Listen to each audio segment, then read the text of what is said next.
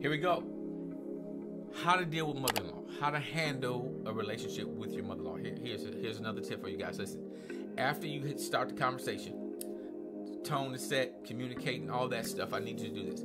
After you're respectful in your conversation, I need you to acknowledge the differences. Meaning, when you communicate your experience, I need you to acknowledge and validate your mother-in-law's experience. I need you to do that because people will listen if they feel heard. Write that, underline it. People will listen when they feel heard. People do not listen. Human nature, 101. People do not listen when they're not heard, when they don't feel heard. They shut down and they go on attack mode. Keep mama open, okay? Do not talk about, criticize mama in any way, shape, or form. Acknowledge and validate her experience. If she communicates it, or if you already know, share that, okay? Like, subscribe for more relationship tips on how to handle and deal with your mother-in-law.